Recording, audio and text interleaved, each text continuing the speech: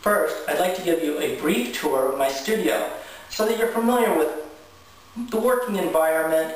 It might give you some perspective on how I work. Here I have in my studio a north light window. Don't always use that. Sometimes I'm painting at night, in which case I have the overhead fluorescent lights. Whichever painting I'm doing, I have to decide, am I going to paint during the day or am I going to paint during the night? Now, right now I have the setup, which I started actually when I was painting at night. An arrangement of objects, and then directly adjacent to it, I have the picture that I'm working on. By having the picture plane very close to the plane of the objects, it allows me to use the sight size method, which is explained in my book, Fast and Flexible. This technique that I'm currently using is the tonal realism technique, which is just one of the 4 methods that you can learn from the book.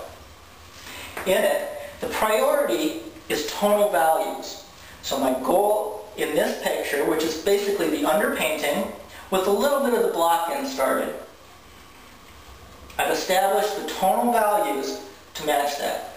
The second is that I've used my method for depicting form is to create rough clouds.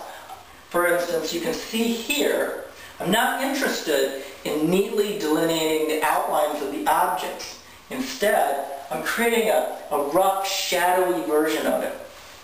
Edges are very loose, very fuzzy.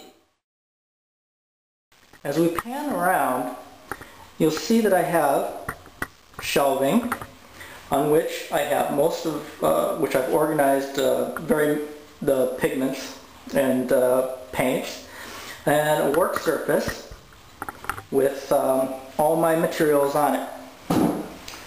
So, for instance, I have my brushes, paper towels. You'll use a lot of paper towels, believe me. I have a dark mirror, which is one of the important techniques in my book that allows you to compare the tonal value of different paint mixtures by suppressing the hue of the mixture. Next, I have bins. They're labeled. You probably can't see this in the video. Yellow, blue, red, a special one just for earth and just for whites.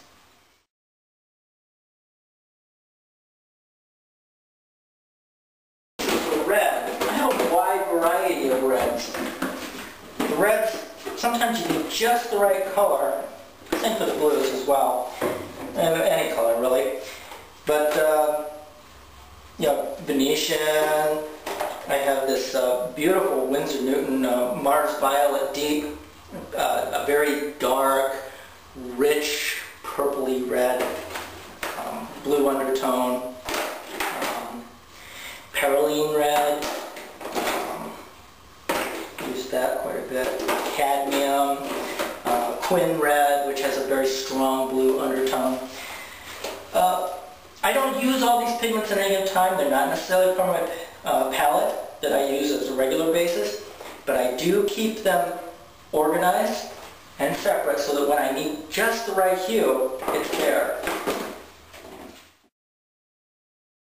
As you can see, I have spent a small fortune in various kinds of mediums this is some Sanini, I've got some studio products, Gamblin, things I've mixed myself, like this is kind of a glare with some egg white, kind of foul smelling right now. I probably won't paint with this, I'll probably end up throwing it away. But the point is, mediums are not as important as people think. It has more to do with the technique that you use. I have a work table here. And I also have a palette rack. So if I use a red, I can keep that separate. It just kind of slips in there. One just for white, so it's not contaminated by the other colors Thank you for visiting my studio, and God bless.